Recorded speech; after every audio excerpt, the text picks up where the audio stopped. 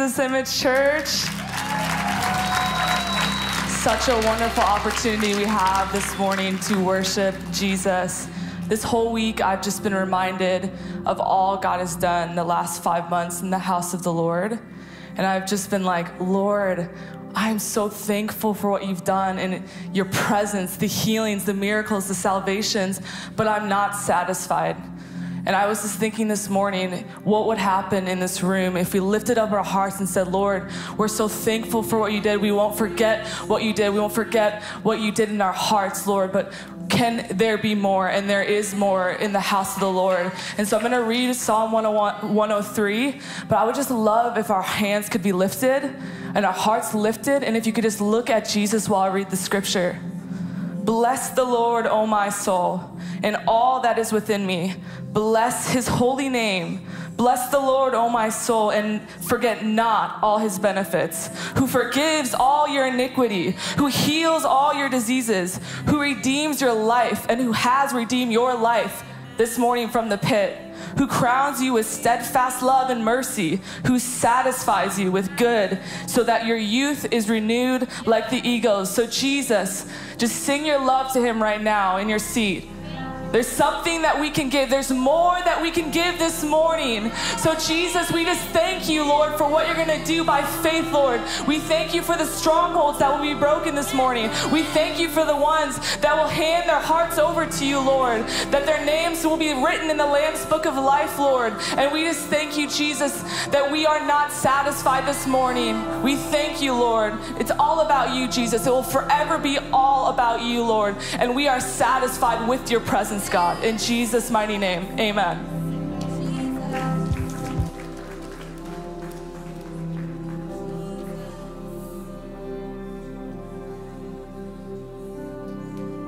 Yeah, can we just continue to sing our love to Jesus? We don't wait for a song, we look at the Lamb. Oh, Jesus. Oh, we've gathered in your name today. Oh, we've come to bring you praise. Oh, Jesus. Oh, put his name on your lips.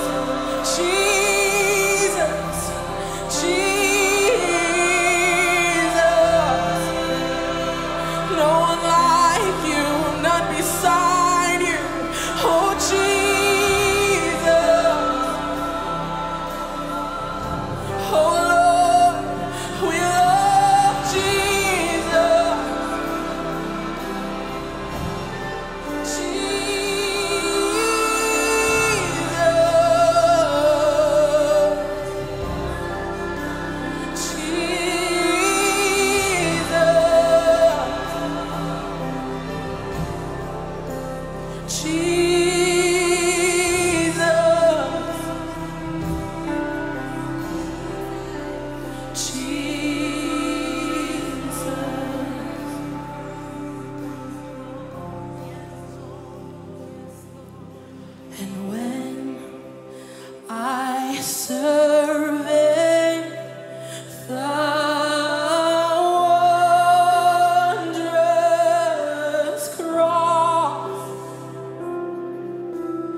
On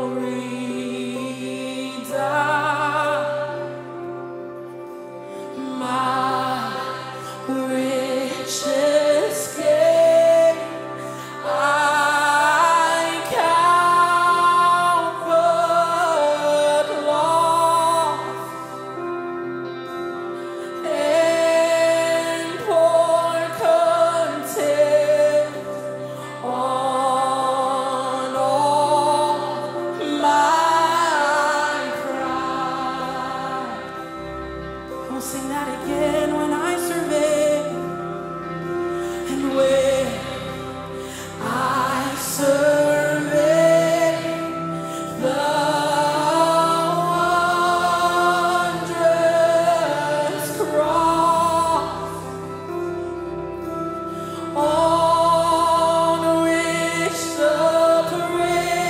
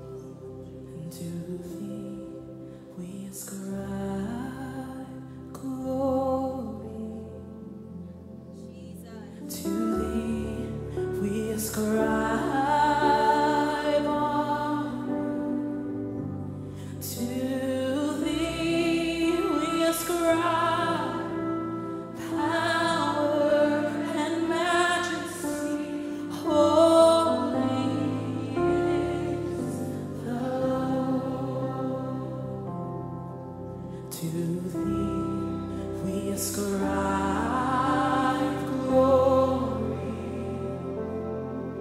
To thee we ascribe honor. To thee we ascribe power and majesty. Holy is the Lord. To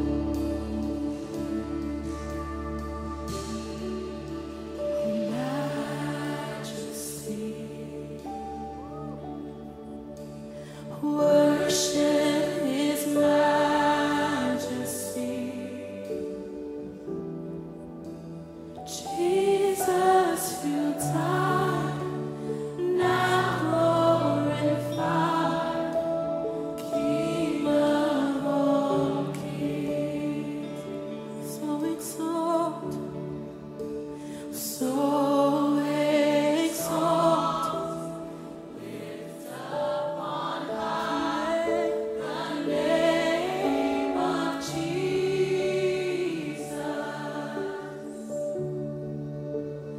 Magnify, come glorify Christ Jesus the King.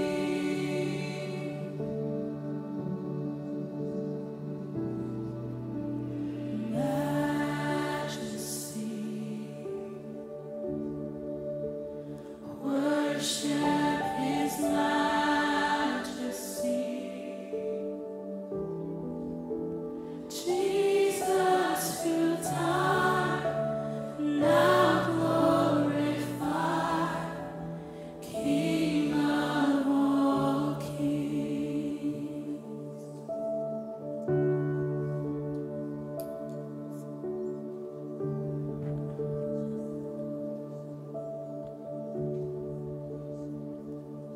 There's such a beautiful presence of Jesus today. I want us to posture our hearts just to love Him. Will you just for a moment just tell Him how much you love Him, church? We love you, Jesus. You're so beautiful, Lord. You're so high and exalted, King above all kings, Lord. Beautiful Lamb that was slain, Jesus.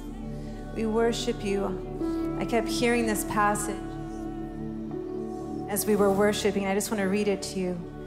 It's in Luke 19. It says, as he rode along, the crowd spread out their garments on the road ahead of him. See, this is how we have to posture our heart today when we come to meet with the King of Kings.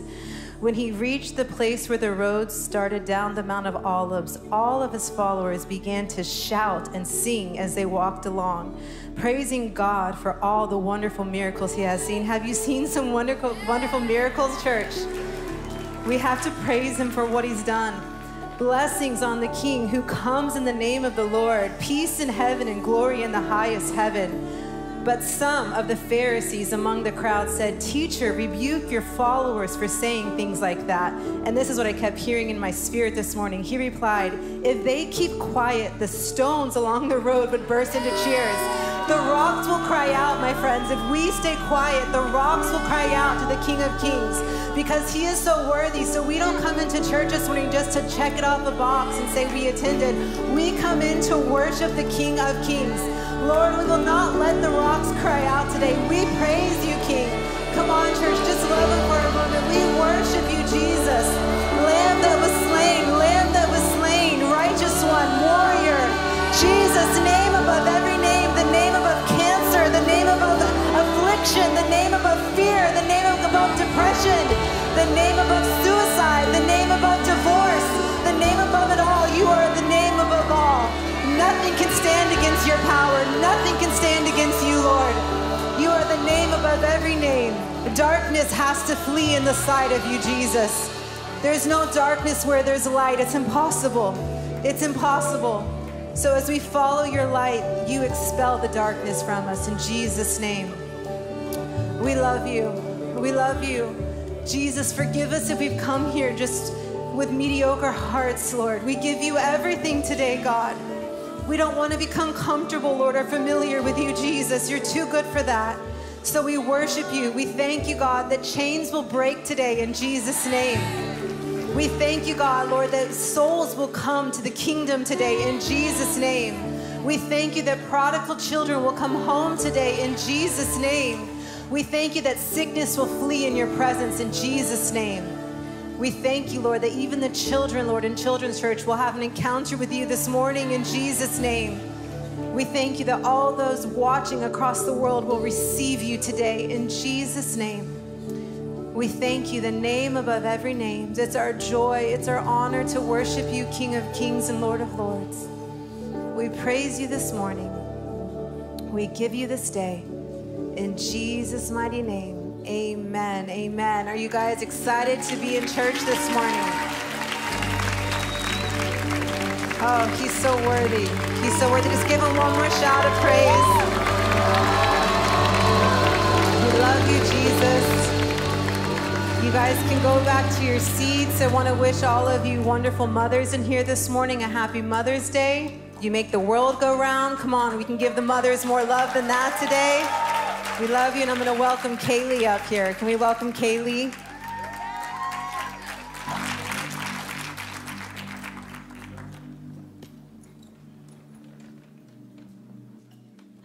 I accidentally called my mom on the way up here. Happy Mother's Day, everyone. You guys are so beautiful. We honor you. If you're a mother in any capacity, just want to remember you today and say thank you, and I hope you get refreshed. Our team has beautiful flowers for you all on your way out, and even donuts in the lobby. So enjoy both of those things with whoever you came with today, but we love you. Oh, I want to make mention of one more thing. At the end of this month, we have a Connect class that I would like to invite you to. If you've been coming to Jesus Image and you're looking for a way to just connect and find out more and even learn about serving, you can find that on our Church Center app. And I think there's a QR code as well that you can scan. I also wanted to just open in prayer with the offering this morning. The Lord had put something on my heart, and I just want to take time to look at him first. Father, we love you. Jesus, this is for you. This is your house. We welcome you here. We honor your presence. Thank you, Jesus, for your presence. We love you, Lord. In Jesus' name I pray, amen. So I've been so gripped by how David worships the Lord. And I want to read to you Psalms 132. It's kind of long, but bear with me. Lord, remember David and all his afflictions, how he swore to the Lord and vowed to the Mighty One of Jacob, surely I will not go into the chamber of my house or go up to the comfort of my bed. I will not give sleep to my eyes or slumber to my eyelids until I find a place for the Lord, a dwelling place for the Mighty One of Jacob.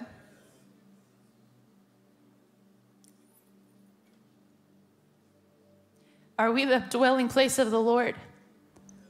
I hope so. That's why I came. I want to be with him every moment. I know you're hungry for him as well. I want to be a people like this. David vowed to the Lord that he wouldn't even build his own thing. He was so desperate for the presence of God and loved him with his whole heart that he gave his whole, he didn't even sleep. He wanted to find a resting place for the tabernacle of the Lord. He wanted the fullness of the presence of God to be honored and have his way. And that's what we want. This isn't a cute thing we do. Does that make sense? Like, this is his home. You came to be with him.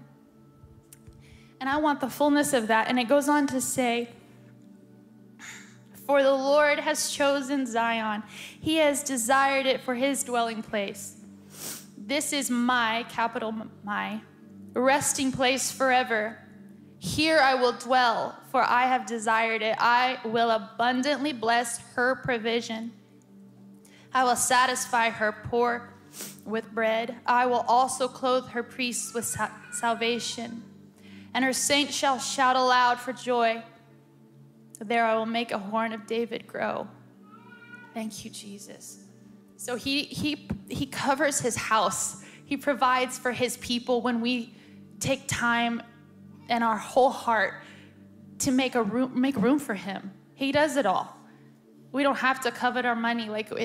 We just come and we give our whole, I want to vow to the Lord like David did. I want that. And I'm inviting you to have a posture in your heart this morning like that. That would be why you live and breathe. Because I'm telling you, when you meet the one you love, when you meet the Lord in the dwelling place, it will make your heart cry like that. And so I just want to invite you today that when you hold your seed in your hand, your finances, your offering and your tithe, that you remember why and what we're doing. Father, I thank you so much for everything that you've given, and we just want to give you a place to dwell. We're inviting you again. We won't stop. We want more. We love you, Jesus. Holy Spirit, I ask you to just come and have your way here and bless every giver, Lord. I thank you for even giving us the desire, Lord, that is of you to give to your house, that we would joyfully give with a heart like David that would so desperately want you, Lord, that we would give everything, all of our time, our money, our heart, everything. Lord, it's yours anyways. We love you, Jesus. Amen.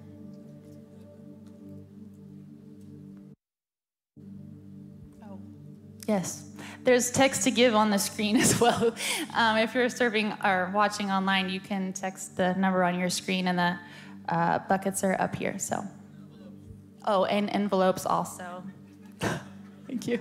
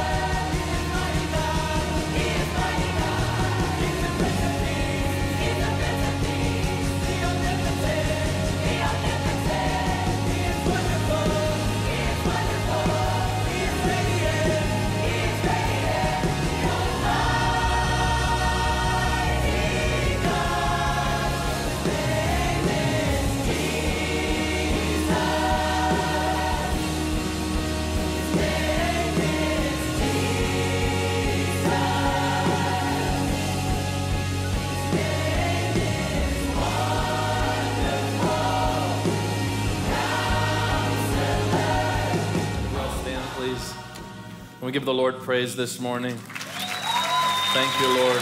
We give you all the glory. And let's just lift our hands. We give you all the glory and honor and power. It's all yours forever and ever. And Holy Spirit, we welcome you. We thank you for your kindness, your love, your goodness. And we ask you, wonderful Lord, to glorify the name of Jesus. You are the Lord, the giver of life, and I ask in Jesus' name that many would come alive today in their hearts, all for the glory of the beautiful, matchless name of Jesus. Amen. Can we give the Lord praise? Thank you, Lord. Come on, give him praise. Give him praise. Thank you, Jesus. We worship you, Lord. We worship you. Well, I'd like you to remain standing. We're going to baptize people. Obviously, that's what that's there for. So I'd like to invite the baptizees to come line up very closely to the altar. And can we welcome them as they come in? Thank you, Lord. I think we're baptizing some little ones. Thank you, Lord. Come as close as you can, please. Come on, church, this is wonderful.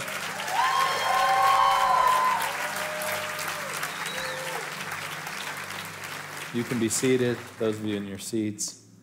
I just want to have a quick talk with those who are being baptized this morning. In this wonderful church, it's such an honor to do this. This is one of the favorite things, one of my favorite things in the ministry is to baptize people who are giving all to Jesus. Those of you who are, actually, just feel the Lord quickening me. Can we lift our hands? Holy Spirit, we yield the best we know how. We ask for your precious anointing to move and descend upon us and empower us for this moment, that Jesus would be glorified, that we do nothing in the flesh. In the name of Jesus, amen. Those of you who are being baptized, this is beyond special. This is a holy privilege by which your life will be transformed in many ways. You say, what's the requirement? Of course, faith in Jesus, absolutely. Complete trust in Jesus. But what I'd like to do is invite you into the biblical definition of what it means to trust Jesus, not the, I don't know how to really explain it, American mental definition of merely just agreeing with a few facts about Jesus. Trusting in Jesus means to trust him with the entirety of your life and being. It does mean to trust him with your eternity, of course, but it means to trust him now. It means that Jesus himself becomes your life. It means that you are relinquishing the right to your life this morning. This is a big deal. So I want you to hear me. I have no interest in baptizing anyone this morning who isn't committing to what I'm talking about. The Lord wouldn't honor it. But giving everything to Jesus means that we give him all we are, past, present, and future. And if need be, we lay our lives down for him. In the heart, physically if need be, we would gladly lay down our life for the one who carried his cross for us. Amen?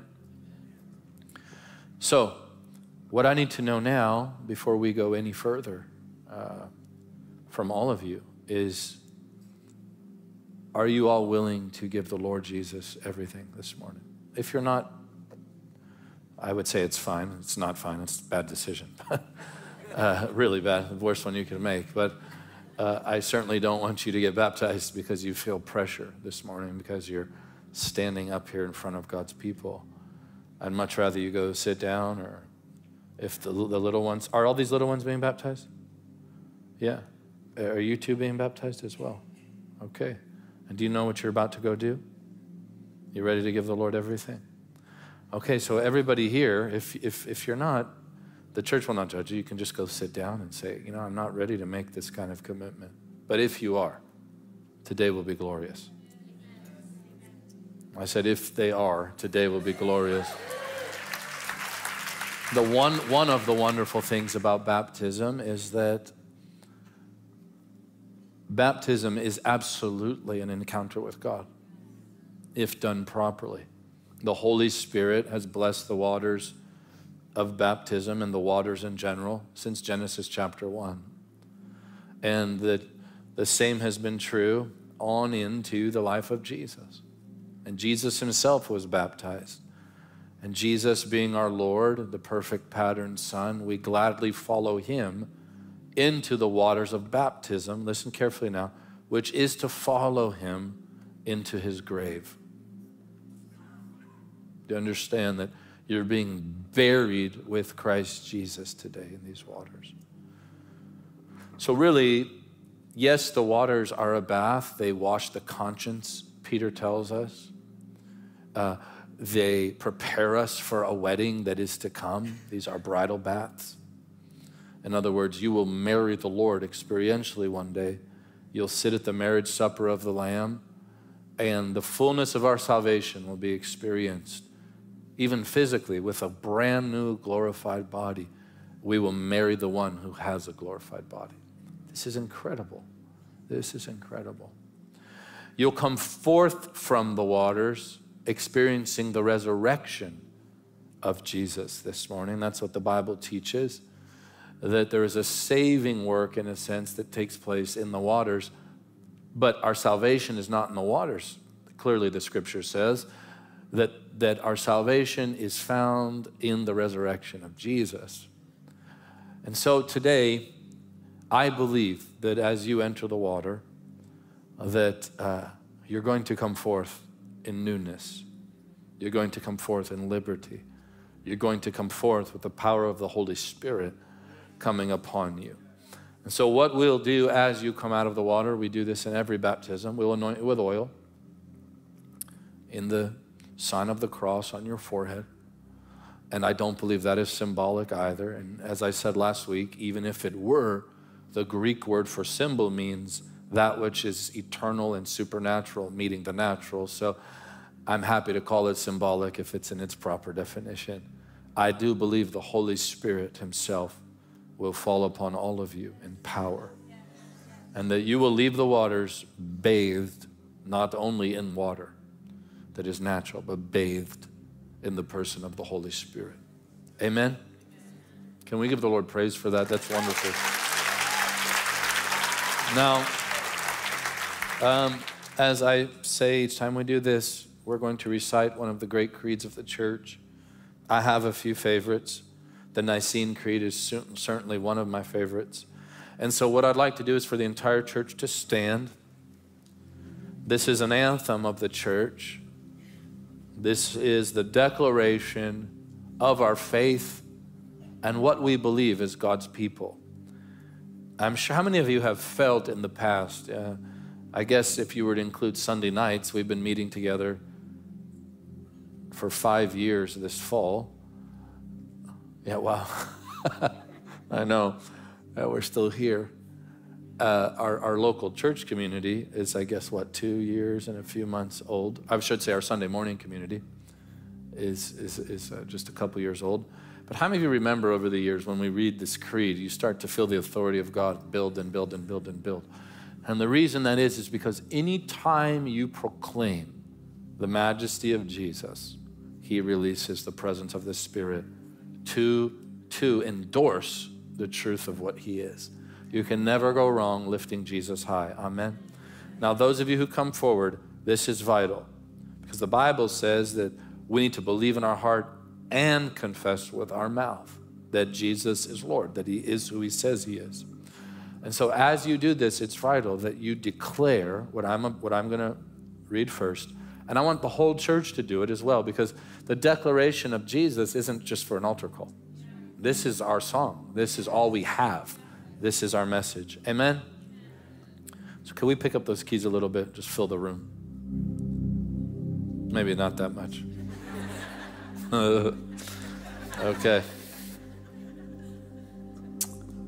Can we just lift our hands? And I just want you to repeat this after me in boldness and with volume. I want heaven to hear it. and I want the earth to tremble. We believe in one God, the Father, the Almighty, maker of heaven and earth, of all that is seen and unseen.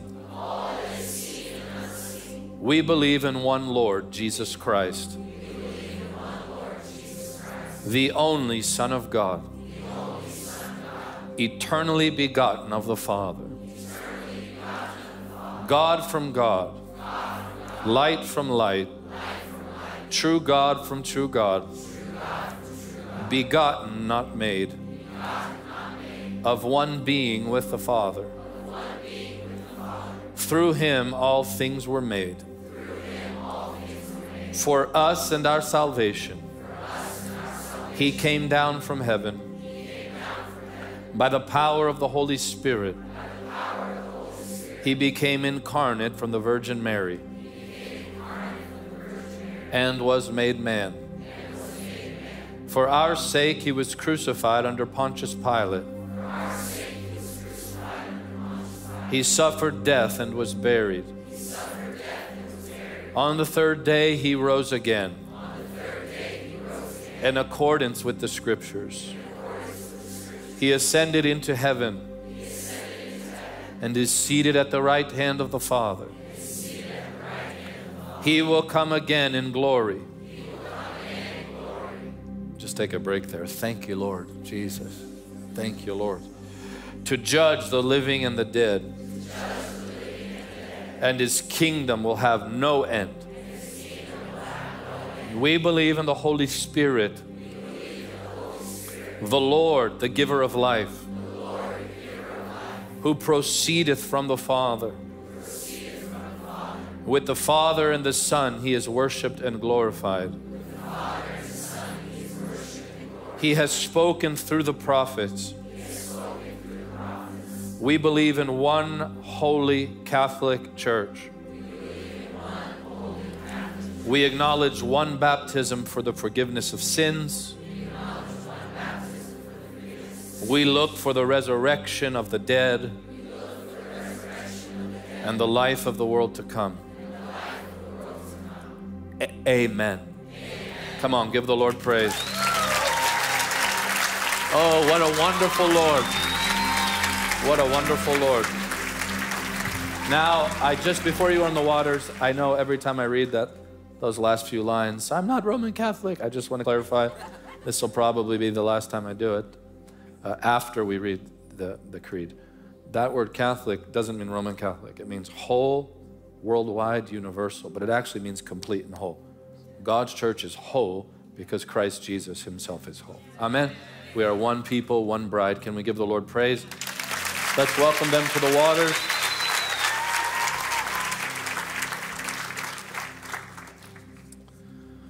Thank you, Lord.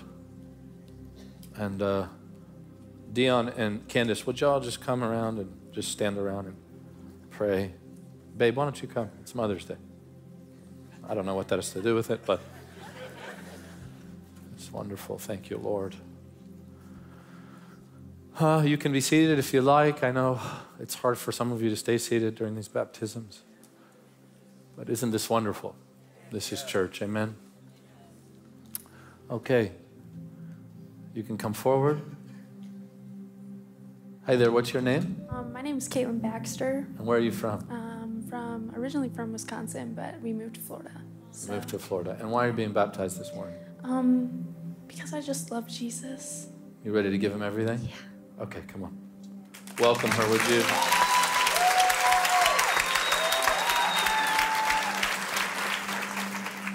Thank you, Lord. Yeah, you'll need to face me. All right. Caitlin? Okay. Can I have your hands? Caitlin, do you give everything to Jesus today? Can we have the mic, guys? I need a mic. Do you renounce the world? Yes. Yes. Do you renounce the devil? Yes. And you give your full heart to the Lord? Yes, I do. Do you repent of your sin? Yes.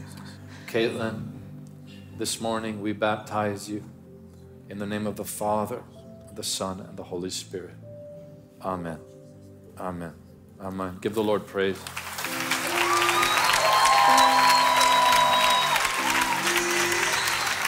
Lord, let your power and presence come upon her as she receives the wonderful presence of the Holy Spirit.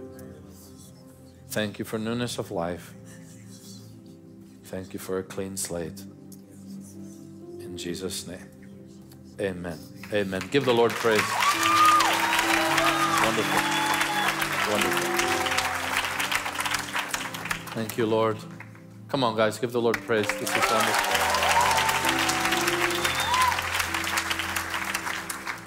Hey there, what's your name? Kobe Horn. Colby, why are you being baptized? So I can start a new life with Jesus. That's a good answer. And where are you from? Titusville, Florida. Titusville. You ready to give him everything? Yes, sir. Come on, bud.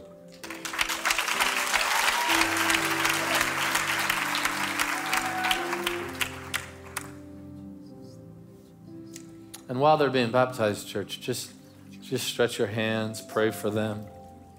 Pray that the wonderful presence of the Lord would come upon them. Colby, may I have your hands?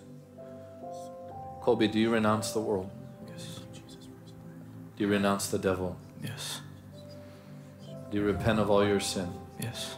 And do you put your full trust and faith in Jesus Christ? Yes.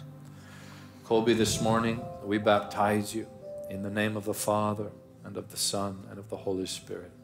Amen. Amen. Amen. Amen. Lord, thank you for your presence. Let the gift of the Holy Spirit and the grace of the Spirit rest upon Colby all his days. Clothe him, I pray, in Jesus' mighty name.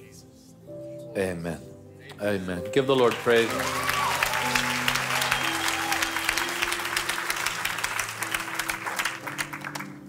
Judy, I'm hearing a song. Emmanuel. Hey, buddy. What's your name? Ryder. Roger? That's awesome.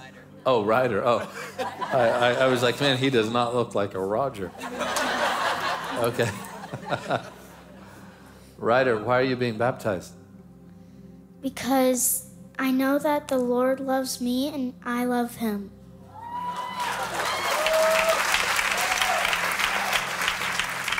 And what's the Lord's name? Jesus. Okay, get in here. Come on.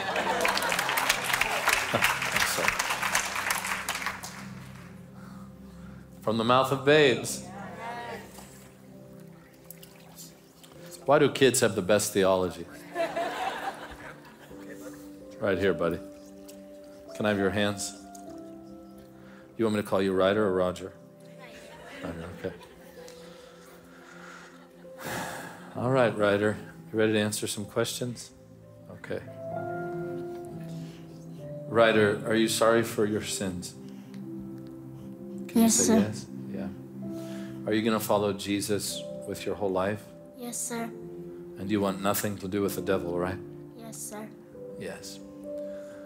Ryder, this morning, we baptize you in the name of the Father, and of the Son, and of the Holy Spirit. Amen. Amen.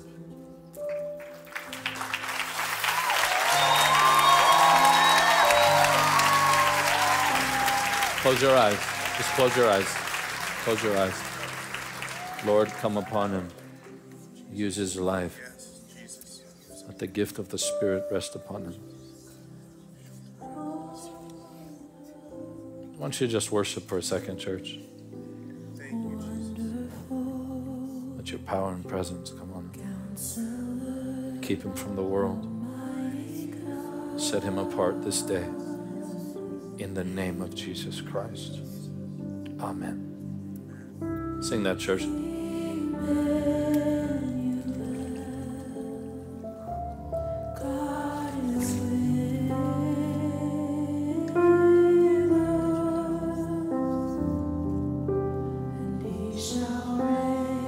What's your name? Caleb. It's not Roger? Okay. No, it's not. Why are you being baptized? because I want to be more with the Lord, and I hate this world. Okay, but you love people, right?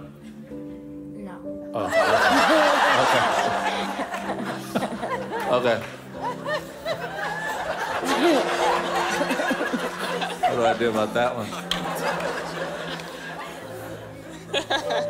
Oh, get in the water. Come closer. You need a good bath.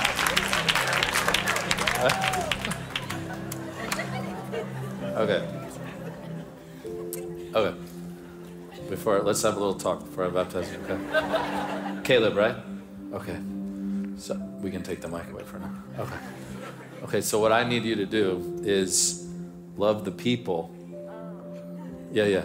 So world in the scriptures means like a way of doing things, like a system sometimes. The world can mean people. So God loves people.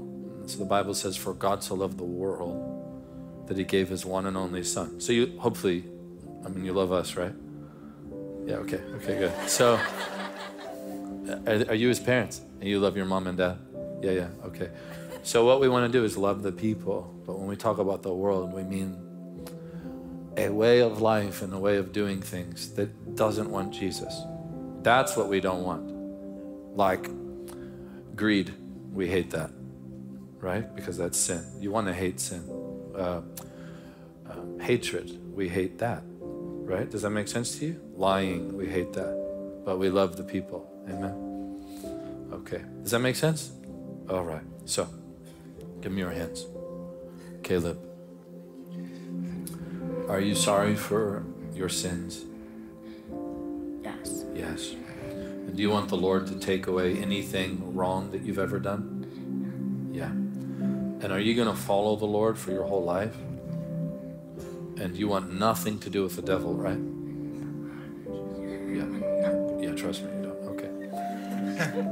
Okay. Now, Caleb, will you follow Jesus forever? Yes. All right. Caleb, today we baptize you in the name of the Father, the Son, and the Holy Spirit. Amen. Amen. Amen. Now, Lord, let your precious presence come upon him. And I thank you for the grace of the Holy Spirit. In Jesus' name. Amen. Amen. Amen. Amen. That was awesome.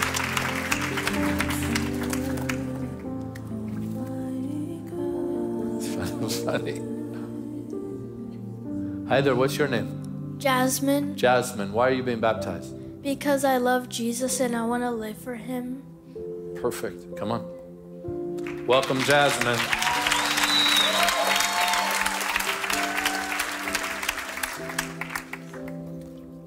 Who told me, Reese? Somebody, I think, on the staff said, you have the best job in the world.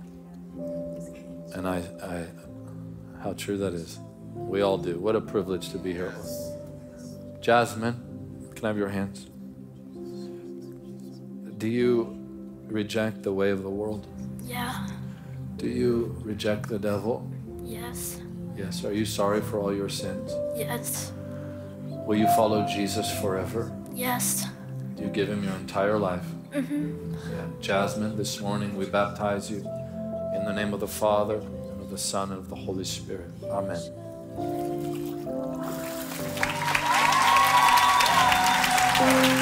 The Lord seal her, mark her, clothe her with the precious presence of the Holy Spirit.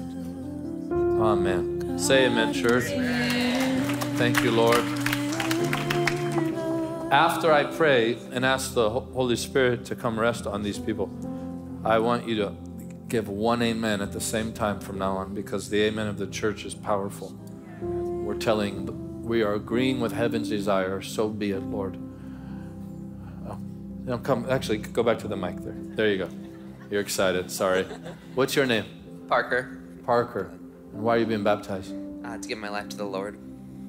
Okay, come on.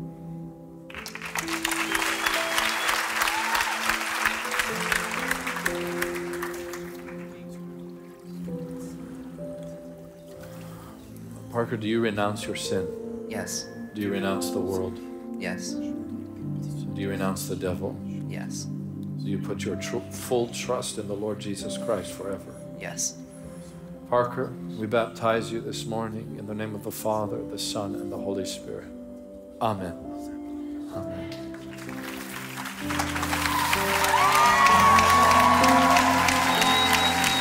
Lord, let the blessed presence of the Holy Spirit rest upon him all his days.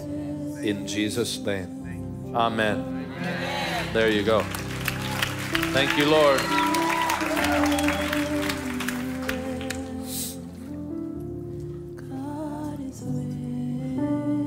Hey there. What's your name? Sophie. Sophie. Yes. Wonderful name. Where are you from? Jacksonville. Jacksonville. Why are you being baptized? I want to give my everything to the Lord. I strayed for a while, but I want him to have everything, and I want to go so much deeper with him.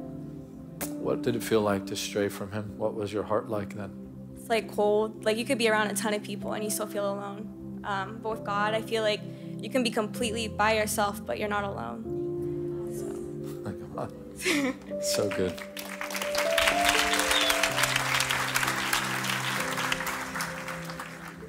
Are you Slavic?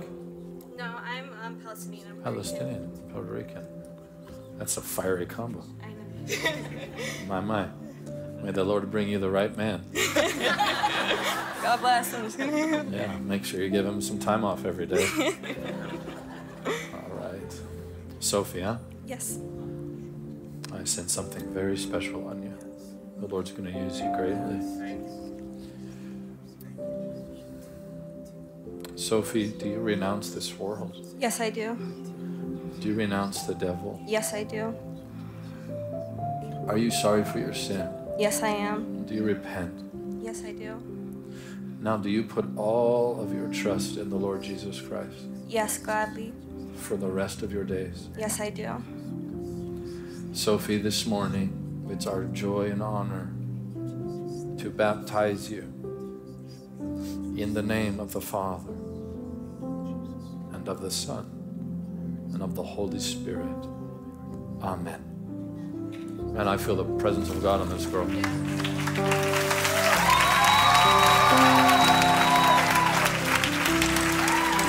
Sophie, may the grace of the Holy Spirit rest upon you all your days, forever and ever and ever. Clothe her with the blessing of the Spirit in Jesus' name. And use her greatly. Let the fire in her heart never go out. In Jesus' name. Be blessed, Sophie. Amen. Amen. Sweet girl. Sweet girl. Thank you, Lord. Puerto Rican and Middle Eastern, huh? Jess is Middle Eastern, and she thought she was Puerto Rican when I met her. She wanted to be. Any Puerto Ricans here? Here's your girl, all right? All right. What's your name? Diasman. Diasman. And why are you being baptized? To be a new creation in Christ. There you go. Where are you from? St. Petersburg. No way. Yes. I grew up near there. Yes. All right. Then we'll baptize you. Come on. Come on.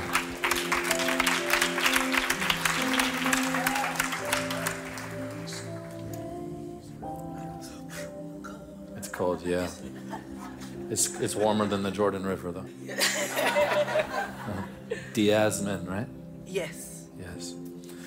Diasman, do you renounce the world? Yes. Do you renounce the devil? Yes. Do you repent of your sins? Yes. And do you put your full trust and hope in Jesus Christ? Yes. Diasman, this morning, we baptize you in the name of the Father and of the Son and the Holy Spirit. Amen. Amen. Amen. Thank you, Lord.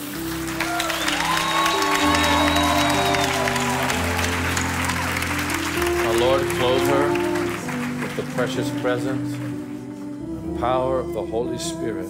Come upon her for your name's sake. Thank you for complete newness. Thank you for the power of your blood. In Jesus' name, amen. Amen. Amen. Give the Lord praise.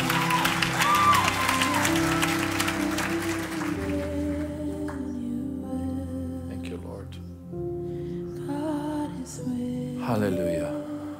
Hi there, what's your name? Raina. I like your shirt. Thank you. Why are you being baptized? To surrender to Jesus and give him full control. And where are you from? Claremont. Claremont. Yes. Come. Would you welcome her?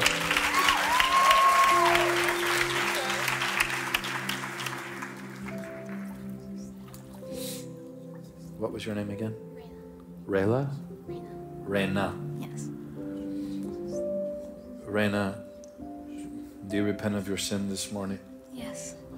Do you turn from the world? Yes. Reject the enemy himself? Yes. And give your full hope and trust to Jesus Christ? Yes. Reina, this morning we baptize you in the name of the Father and of the Son and of the Holy Spirit. Amen. Amen.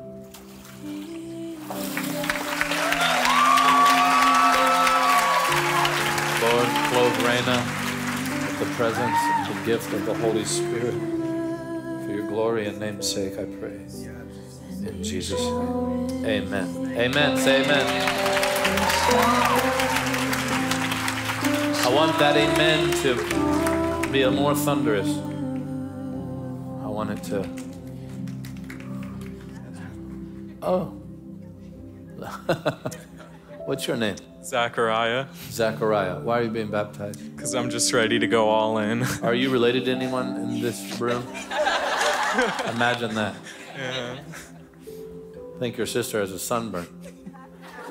Or she's just really excited. Where are you from? Mount Dora. Mount Dora. Come on. Come on in.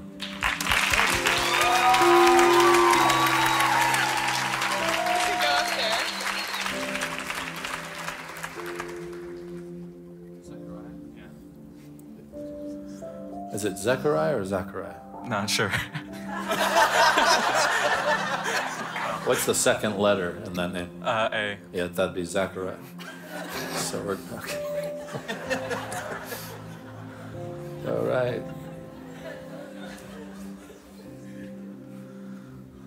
Thank you, Lord. Lord, thank you for his life. Do you renounce this world? Yes. Do you renounce your sin? Yes.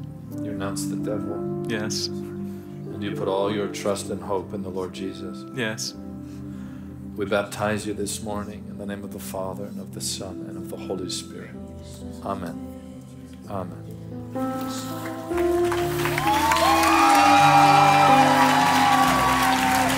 Lord, may the grace and gift of the Holy Spirit come upon him and rest upon him in the mighty name of Jesus Christ. Amen. Amen. Give the Lord praise.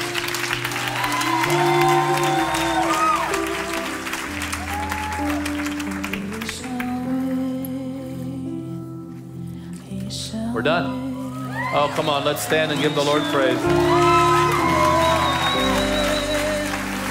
Come on, give the Lord praise. Let's sing that. Come on, Judy, come up here.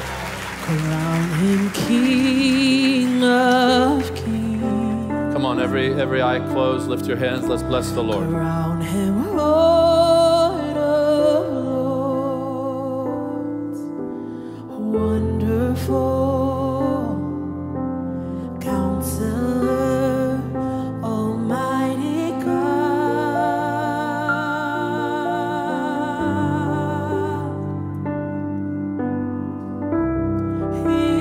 Emmanuel,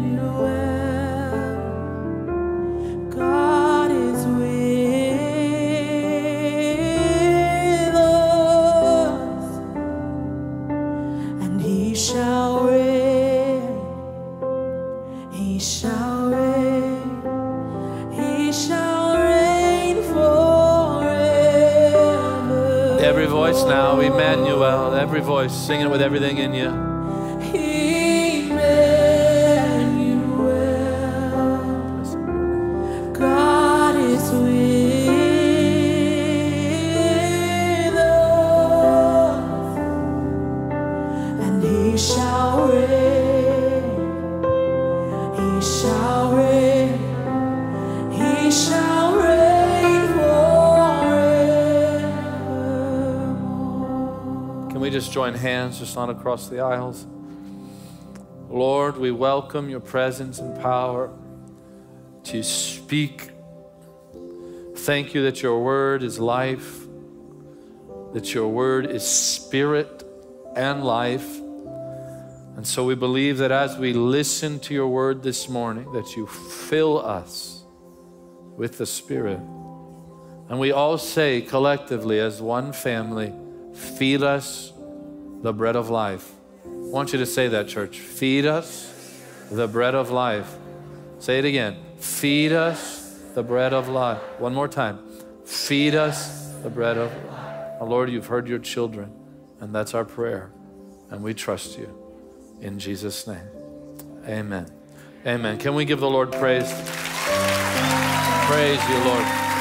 Praise you, Jesus. Amen. Amen. You can be seated. Thank you, Judy. I love you. You're grateful for Judy? Our whole worship team. What a blessing they are. Take your Bibles, if you would, this morning. You love the Bible, I hope.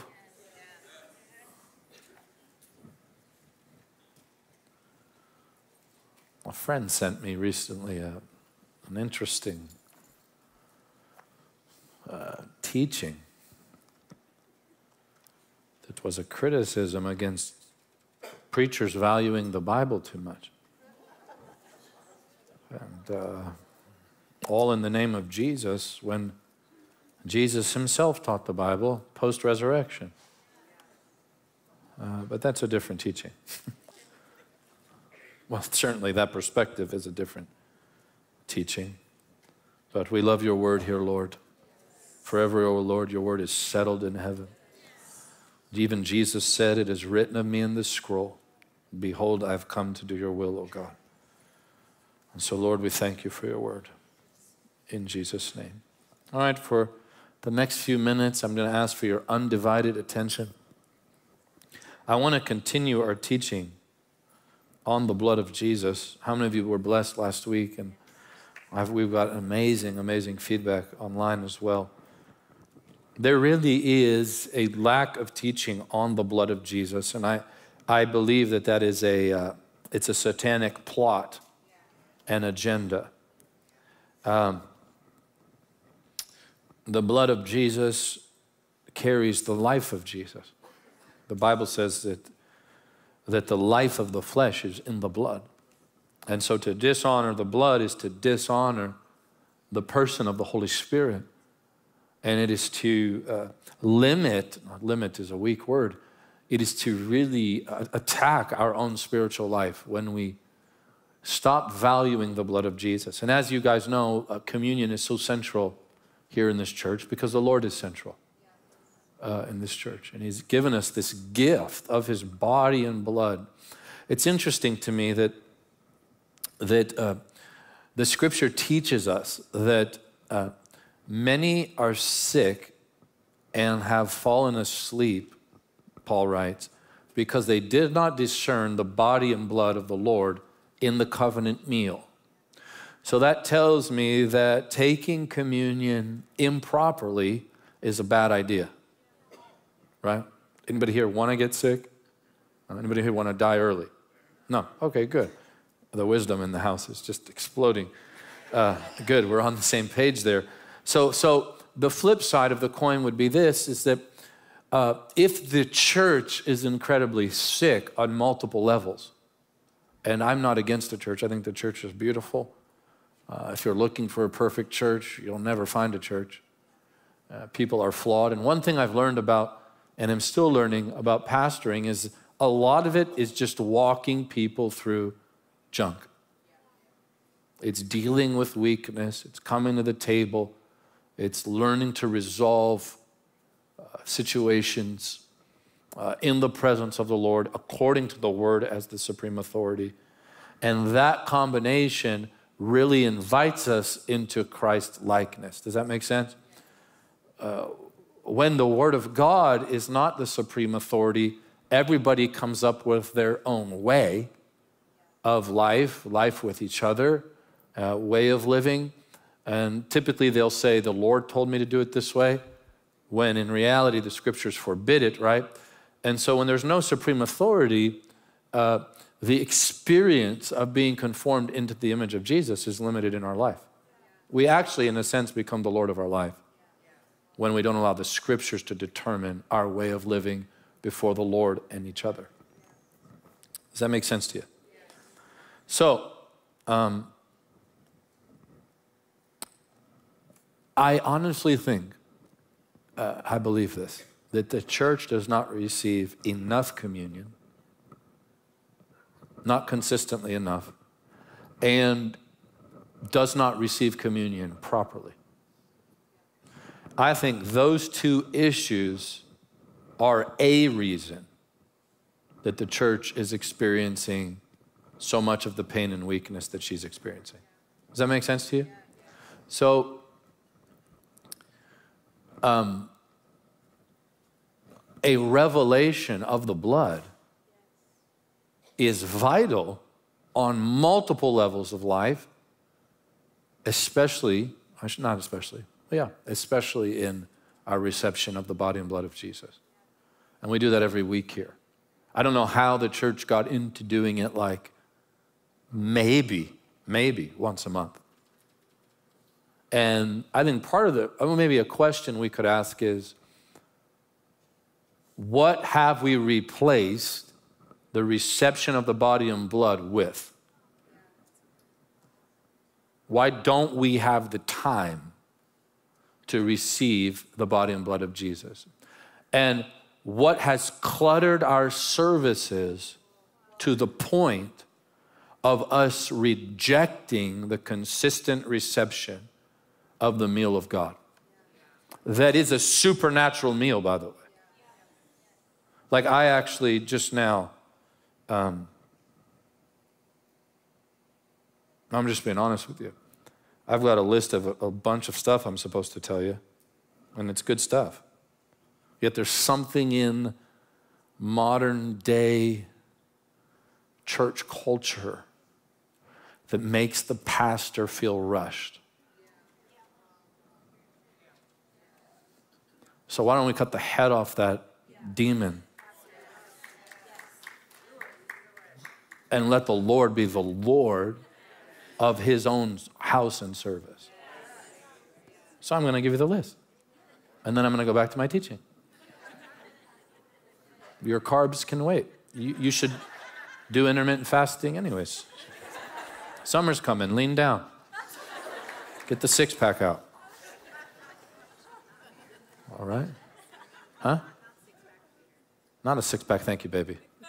Wow. Jesse just said, please, not a six-pack of beer. We know. We're not talking about beer. We're talking about conditioning. All right. That being said, I forgot to say this. Happy Mother's Day. And there is something I need to do. Actually, we do need to do this. Carla, would you come up? Lily, we want to honor Jessica this morning. So why don't you come up?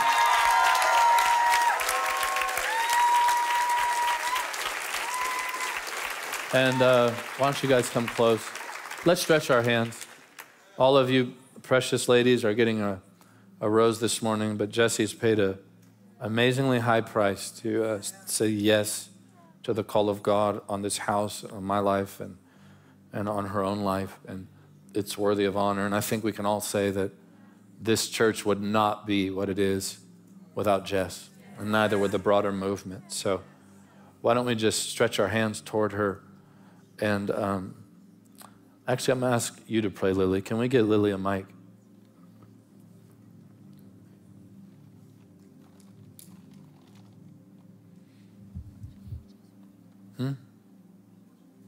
Yeah, you can pray over Jesse and all the mothers. Can we all stand?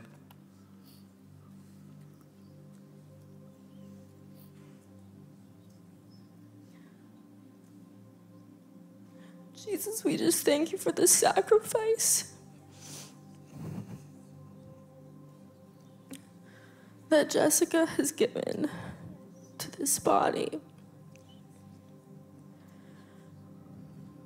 We thank you for every mother in this room, God. Yes, Lord. We thank you that for all they have done to bring us into this world. They're selfless. Their selflessness, God, their humility, Jesus. Thank you, Lord.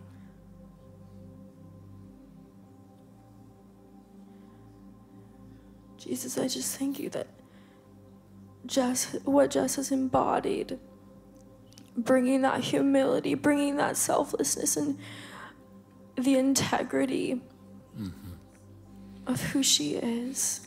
Yes. And sharing that with this house, God. Just honor her in this moment, God. We thank you for Jess and all the mothers watching and in the room. Amen. Amen. And Lord, we pray a special blessing on every mother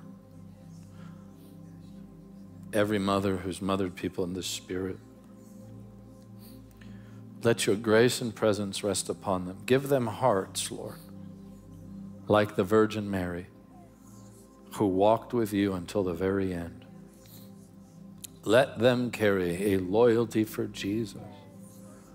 I feel this so strongly right now, that the loyalty in your heart for Jesus, ladies, will help sustain what God is doing here in this church. In Jesus' name, be blessed. Amen. Amen. Can we thank God for every lady, every mother here? Love you. Thank you, Lord. Thank you, Jesus. Okay, I got into my sermon. This is probably the wildest sermon flow in history. I heard Bill get asked a question by some of his preaching team at Bethel. How do you teach? He said, don't do it like I do. Listen, adult Sunday school is vital. If you haven't signed up, I want you to. There should be some info behind me. Is that right, David, right now? Is there info? You want to be strong in the foundations of the faith. Next week, I typically don't announce this sort of thing, but next week I am going to be teaching in children's church during worship. Yeah, I'm really excited to serve. And then you're like, are you? Over the next few weeks, Jessica, myself, and Pastor Benny will be preaching at youth, not every week in succession, but over the next few weeks, we're going to jump in to the youth group. I felt something stir my soul. We'd never announce guest speakers, but I felt like the parents needed to know that we are aiming at a revival for the youth. And Pastor Benny said, I went in on it. We're also bringing in some guests, and we are going to pour our heart out into this next generation. God is going to break in his glory through this next generation in a measure I believe that the earth has not seen. Amen. Jesus Tour, we are coming back to Irvine July the 28th. If you want to come, I would register quickly. People are registering from all over. It will be absolutely glorious. Now, lastly, before I get into the blood again, I'm probably going to have to reintroduce the sermon. This summer, Jess and I and the kids are going to take a vacation. Yeah. It's our first one in 5 years. And I heard somebody say, you don't plant churches, you plant and birth churches. And birthing can be challenging. But when the baby comes, it's so much greater than the challenge. Even Jesus said that. This has been amazing. But all that to say, we have felt the physical toll, and at times even the emotional toll that being a faithful shepherd requires. And I'm so thankful for the team that we have around us, our board of directors, our spiritual advisory team that's phenomenal, people like Tommy Reed and Bill's on it, and so many great leaders are on it. Michael Miller's on it. They all felt like, hey, consistently throughout your life, you need to make it a part of your culture to make sure that you're getting away as a family to just disconnect, hear from the Lord again, and have fun. we have like another summer, full summer with Theo until he goes off to school, which hopefully his version of going off to school is going to Jesus school. But we really want to enjoy that with him. And so this summer we'll be doing that.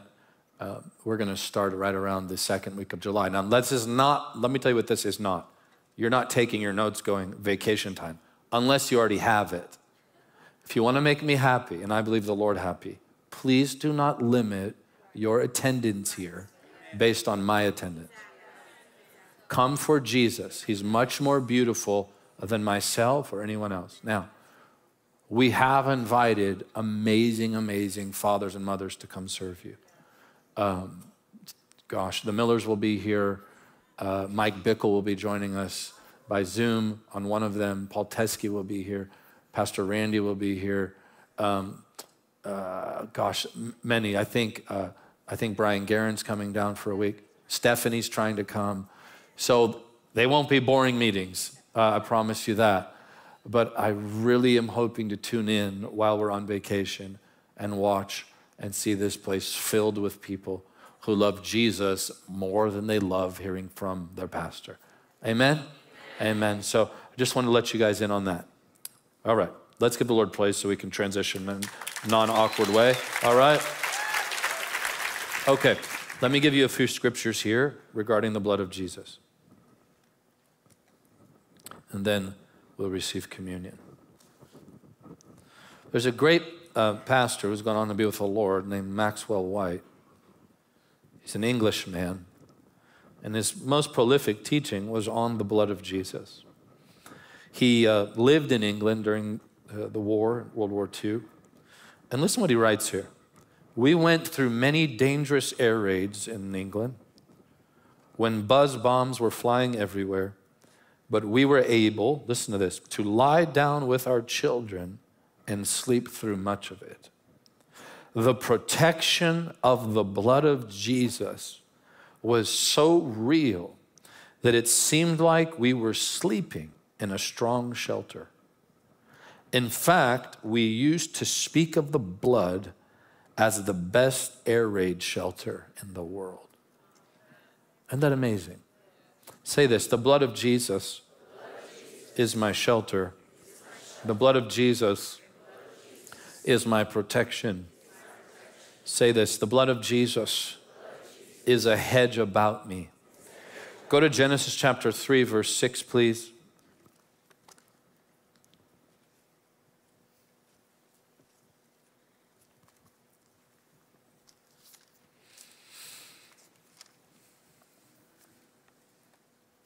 Oh, and Pastor Benny's teaching, I think, twice while we're gone. So, gosh, you guys are... You know, churches I used to go to, when the pastor was gone, you'd get like the deacon's sister preaching. But thank you, Lord. All right. Genesis 3, verse 6, speaking of Eve during the temptation.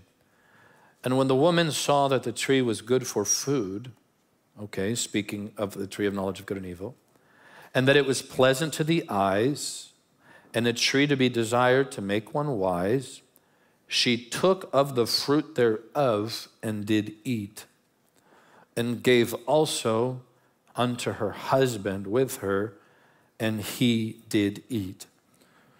Here we see the manifestation of turning our attention away from the Lord and stepping into disobedience. Say this out loud. The blood of Jesus deals with my sin and removes it completely. All right, so in this text, we see three categories of sin that Adam and Eve commit, and then eventually you're going to see the Lord's method in dealing with them. Number one, the lust of the flesh. Say that, the lust of the flesh. Notice here, Eve saw that it was good for food.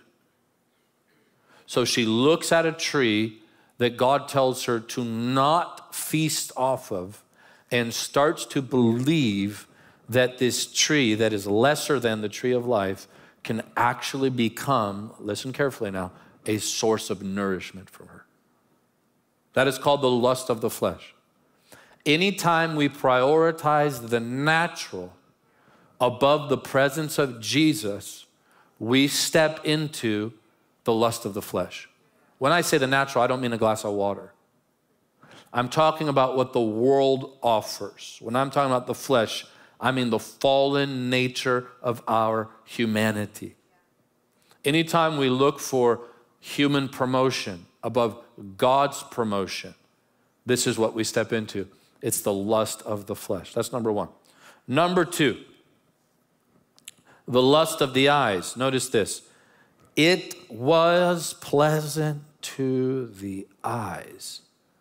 How many marriages would have been saved if men or women honored covenant that is unseen above who they're looking at? All right, can I go a little further with that one? How many financial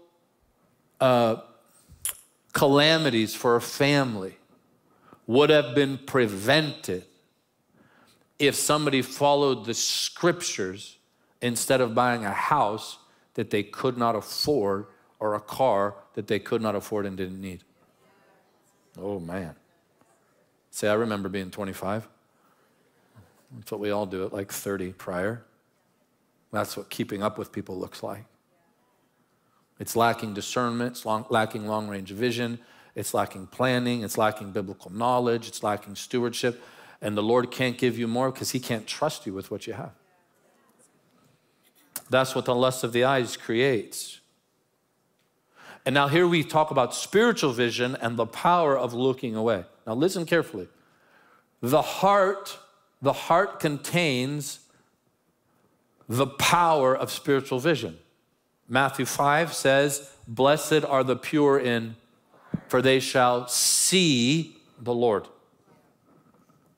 I behold the Lord in my heart, and how I behold and the frequency by which I behold the Lord, and that's vital if I'm going to become like him, because we look like whoever we stare at. The frequency and the clarity of that internal vision of the Lord has everything to do with purity, the purity of the heart. Now, the heart is purified through his word, through the presence, through the presence of his spirit, through so many different gifts the Lord has given us in the Christian life. But I want you to understand something. The spiritual vision moves first. Eventually, my eyes and the natural will go with it. The moment I stop looking away from Jesus, my spouse will look less beautiful to me. Of course. You know, the devil's been around a long time. I want you to think of everything that was birthed, everything that has come from this one fall in the garden. Okay, if it's horrible and you can think of it, there's the origin, turning away from God. Are y'all awake this morning? Or are you just blown away? Oh, okay, it's not that good. It's getting there, but cancer finds its origin in a fallen world. Lying finds its origin in a fallen world. Greed finds its origin in a fallen world. Broken families find their origin in a fallen world. Addiction finds its origin in the fall. When man fell, when Adam and Eve fell, it became a geyser that would spew forth the worst man could concoct. And the tragedy of sin is that because of man's nature that's fallen, the unredeemed man, he must create a more evil vice, because the nature of sin is that it cannot satisfy the heart. So here we see the lust of the eyes. Let me keep reading. And a tree, look down at verse 6, to be desired to make one wise. That's the pride of life. The pride of life is the tree that offers wisdom that's not found in Christ. Well, this is what I want you to understand. Paul writes, he is wisdom unto us. To the Christian, wisdom is a person.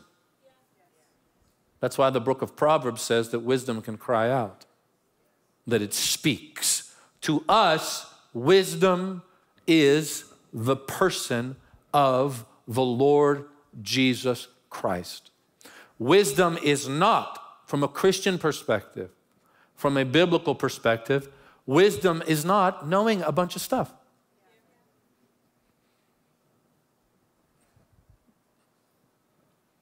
I'm not saying you shouldn't be able to engage in normal conversation. But biblically speaking, wisdom is a person. To the wise God, to the only wise God, the scripture teaches. So here we see the offering of wisdom outside the tree of life that is Christ crucified.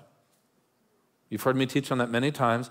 This is the revelation that the tree offers life, the cruciform Son. To look anywhere else is the pride of life. And the pride of life is offered through the false gift wrapping of worldly wisdom. Amen? All right, let's see what the Apostle John has to say about this. Look at 1 John chapter 2, verses 15 through 16. Now, before I read this, I want everyone here to close their eyes, and out loud, I just want you to pray in the Spirit. Come on, out loud, pray in the Spirit. Praise you, Lord. Blessed be your name. Help me there, Joel, would you? Blessed be your name. Worthy are you, Lord. Praise you. Open our hearts to receive the power of your word. A little more. Blessed are you, Jesus. You watching in your homes, just begin to pray in the Spirit. Thank you, Lord. Hallelujah. Hallelujah. Thank you, Father. Thank you, Lord. Okay, thank you, Joel. 1 John 2, verses 15 through 16. John addresses this. Do not love the world. I think it was Ryder. Was that Ryder? No. Caleb, little Caleb. That was hilarious. Do you love people? No. Okay. All right. John writes here in his epistle, do not love the world or the things in the world. Some church services today look more like nightclubs in their platform culture. And they are not even nightclubs I'd want. I mean, they're worse than nightclubs. The world should not infiltrate the gathering of the saints. Now, the gathering of the saints shouldn't be religious either. But John here clearly writes, do not love the world or the things in the world. If anyone, listen to this, loves the world, the love of the Father is not in him. Wow. So if we are worldly, we are not walking in the love of the Father. Unfortunately, we are confusing love with accepting everything. But here the Bible says to love the world, to love materialism, to love anything like that is to not carry the love of the Father. Listen, for all that is in the world. Now, John takes us back to the garden here. I just read you this from Genesis 3. Listen what he says. The lust of the flesh, right? You're going to look at three categories here. There's the same three. The lust of the eyes and the pride of life. The same issue in the garden. Is not of the Father, but is of this world. You're going to see the same thing flush out in the temptation of Jesus. Quickly. Go to Matthew chapter 4, verse 3. The same three. Satan offers Jesus the same three categories that were offered in the garden. And that's very important. If you're there, say, uh-huh.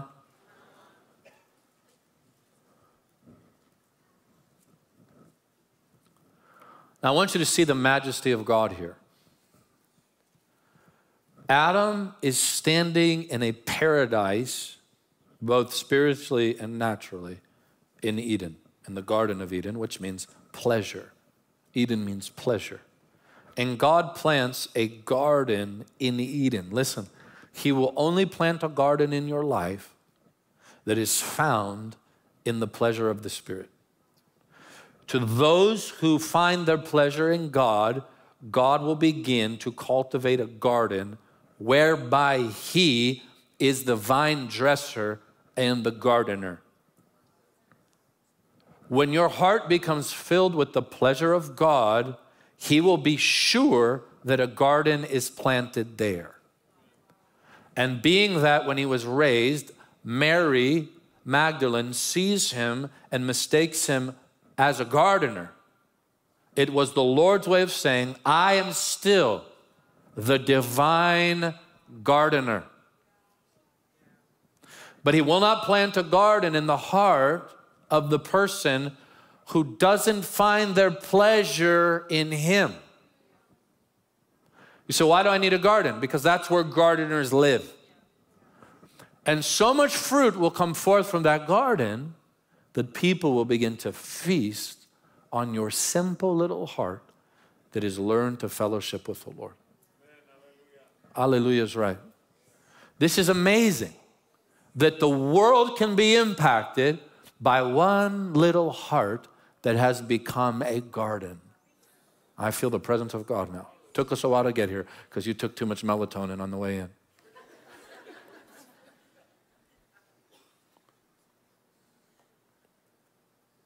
Thank you, Lord. So now Jesus is in the wilderness. I want you to see the wisdom of God. Jesus is in the wilderness. There's no natural garden around. It's the opposite. Eve falls to temptation, and Adam. They fall to temptation surrounded by natural beauty. And now the perfect Son, the last Adam, goes into the wilderness to destroy the tempter by rejecting him and obeying his Father.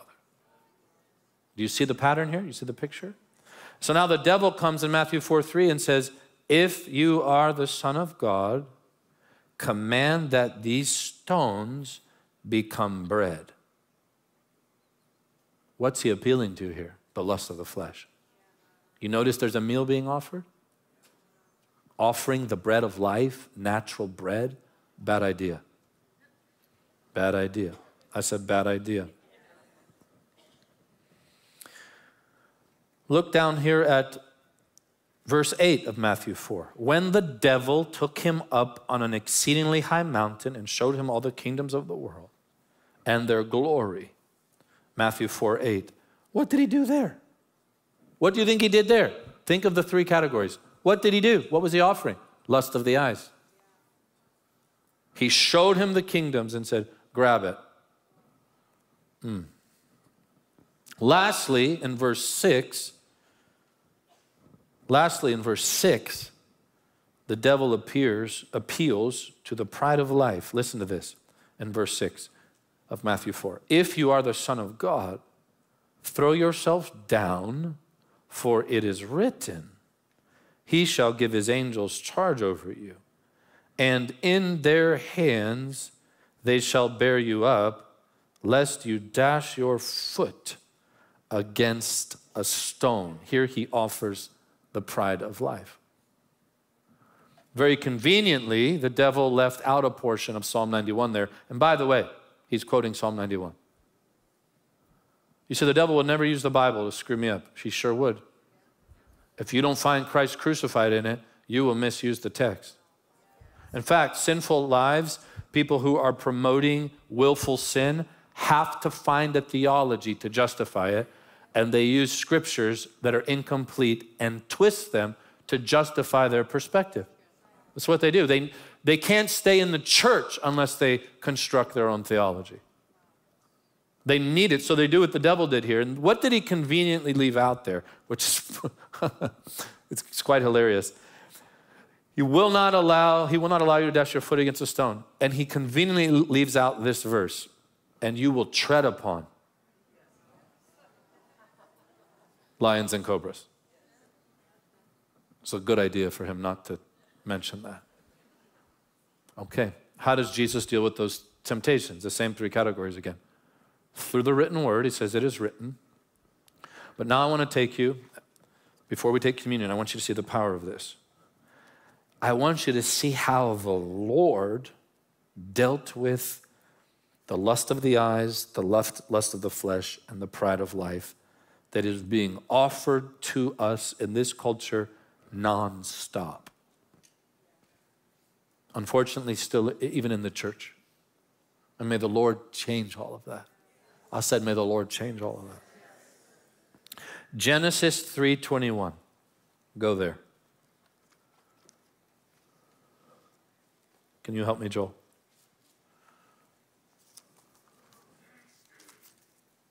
Are you enjoying this? Yes.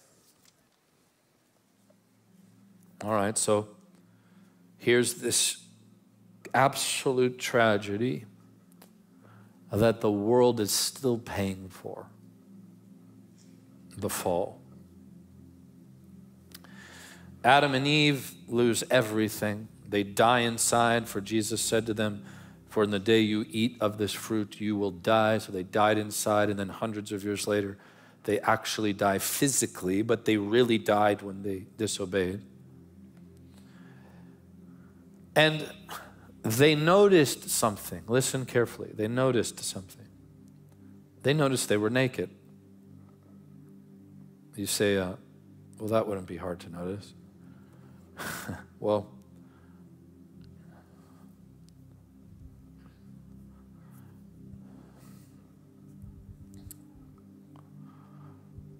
you have to understand that prior to the fall, Adam and Eve were actually clothed in his glory. So it wasn't just this realization that things were the way they'd always been. No, the covering, the glory, the Shekinah, the very tangible presence of the Lord, that is, the Lord who is arrayed in light, who clothed them in his light, was gone. Friends, that is death. That's death. And in that moment, the awareness of self is birthed in humanity. And so rather than cruciform and cross help, we've developed self-help. Rather than dying, we've become addicted to preservation. Rather than giving, we've become experts at demanding and receiving. Rather than serving and carrying our cross, we've become incredible at arguing. Rather than being comfortable in the shadows, we shine the light on ourselves. Rather than finding a crevice in the rock like Moses and Jesus and Elijah to pray, we'd rather stand on the mountain and say, come look at me. And we find churches today, because they receive our gifting and see our anointing and make way for us. So nothingness that is only found in the shadow of the Most High, which is the clothing of glory, is rejected, and we've chosen the nakedness of self-awareness. Now God is a remedy. I said God is a remedy. And the remedy is the blood of Jesus. Genesis 3:21. Oh, this is powerful. And the Lord God, and also for Adam and his wife, the Lord God made coverings or tunics of skin and clothed them. Here we see the Lord himself institute the truth of innocent sacrifice for another's guilt. Where did the Lord get these skins? Think about it. He didn't have a skin factory or a leather shop. Here we see that an animal had to be slain, and that animal had to cover the guilty party. The sinner, the perfect, the innocent, had to cover the sinner. And this is what the Lord does here. And most likely, surely in fact, as he covered them in skins, they would be smeared in the blood of Jesus. Or the blood of the animal, I should say, representative of the blood of Jesus. And now they understood that only the blood could cover their nakedness. And it was the blood that was God's remedy in dealing with lust of the flesh, lust of the eyes, and the pride of life. Say, it's the blood. Say it again. It's the blood. Say it again. It's the blood. Now here's the powerful thing.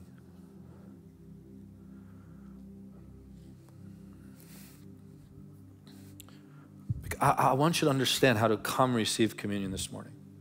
So please hear me. Anytime you get near the tree, the precious cross, you'll find blood flowing down. And the cross seems too difficult to carry, and it is in the natural. It's so difficult. But if you're willing to carry the cross, something beautiful happens that happened to Simon of Cyrene. Here's Jesus, weak in his mortal body, carrying the cross, and he can't go any further. The Romans find a man of Cyrene named Simon and tell him to carry the cross. He had to carry the shame of Christ, in a sense, in front of a world who saw the cross as a curse, because the scripture says, cursed be any man who hangs on a tree. But what happened to Simon that day?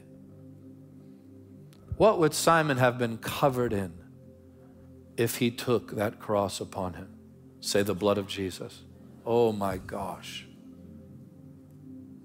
Do you realize how powerful it is to take up the tree regardless of the shame by which the world views it? You are clothed in the blood of Jesus and naked no more. In a sense, God clothes you like he clothed Adam and Eve, but not with animal skins, with the precious blood of his son. Give the Lord praise. Would you do that? Oh, we love you, Lord. With every head bowed and eye closed, I'm not going to ask you to come forward this morning. If I could have the ushers just come and just prepare the elements. I'm not going to ask you to come forward, but I am going to preach the gospel. Friend, listen to me. Every head bowed and eye closed, nobody looking around. You do not want to walk around this fallen world and attempt to make your own clothing of self-righteousness like Adam and Eve. There is no way to shield your sin from the vision of God. Adam and Eve attempted this. They discovered themselves that the glory had departed, and so they looked to earthly means to cover their sin. And this is what I say to you today, boldly and lovingly. Do not try to cover your sin through your own creativity, your own ideas, and your own self-righteousness. Allow the blood of Jesus and the blood of Jesus alone to cover you. You say, how does that happen? By leaving everything. By leaving all that has caused you to fall. By rejecting what the devil has so consistently offered you, and by turning fully to Jesus this morning. With every head bowed and eye closed. Number one, if you know there's sin in your life and it needs to go, this is for you. Number two, if you've fallen away from the Lord and you once walked with Him and you deeply loved Him at one point and that's gone, this is for you as well. For some of you, you've never had the beauty, the wondrous experience of becoming a new creation in Christ. You watched these baptisms today and you were blown away. You've never understood or experienced that beautiful, glorious privilege of being brand new, being born again, the scripture calls it. If you're one of those three, I just want you to quickly lift your hand this morning. And then once you have, put it back down. Don't be embarrassed, just put your hand up and then put it back down. I'd like everyone to stand. I'd like us to just pray this out loud. And then you'll come forward row by row and receive communion. And what I'm going to ask is that nobody receive communion alone this morning. I'm going to ask that you would look for somebody. If you have people with you, if you see somebody who's alone, invite them to receive with you. You'll come up, you'll receive the elements, the body and blood of Jesus. You will very carefully and reverently go back to your seat, receive the body and blood, and then you're welcome to go in the peace of the Lord. Let's lift our hands to heaven. Say this out loud. Heavenly Father, forgive us our sins. Wash us in the holy blood of Jesus. We have sinned against you, and we repent. Today, Lord Jesus, we put all our trust in you. We confess, we declare that Jesus Christ is the Son of the living God. We believe that you lived a perfect and holy life, that you died on the cross, that you were buried and raised. And we believe that you've ascended to the right hand of the Father and that you are coming back again to rule and reign forever. And today, Lord, we receive the presence of your Spirit. Fill us as we repent of our sin and give you in the entirety of our lives. Jesus is the Lord of my life. In Jesus' name, amen. Amen. Can we give the Lord praise this morning?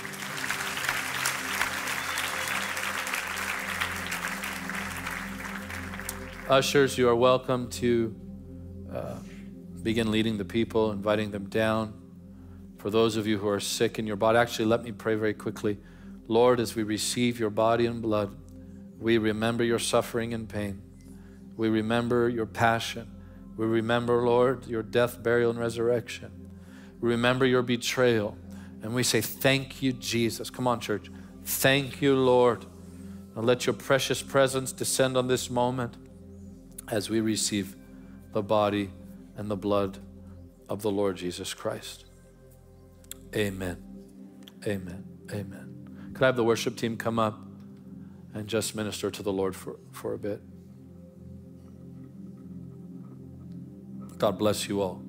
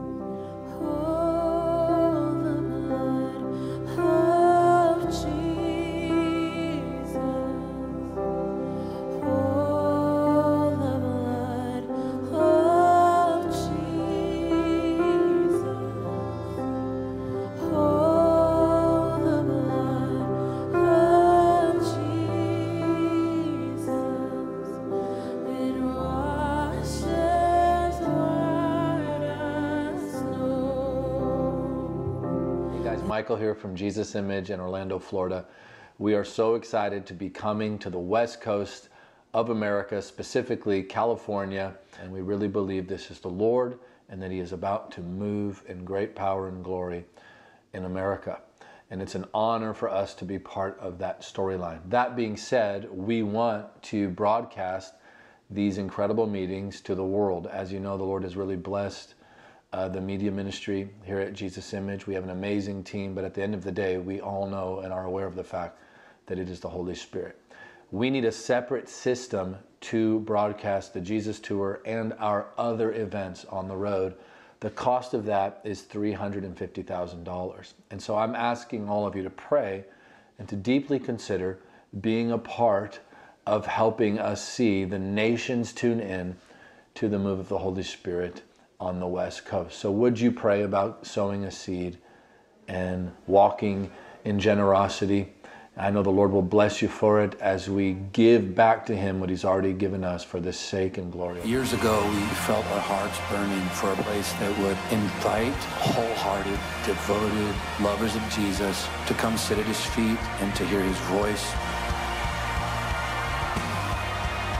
What the Lord is doing at Jesus School is just so special. There's really nothing like it. It's like your eyes open and you see Jesus in a way that you've never known Him before.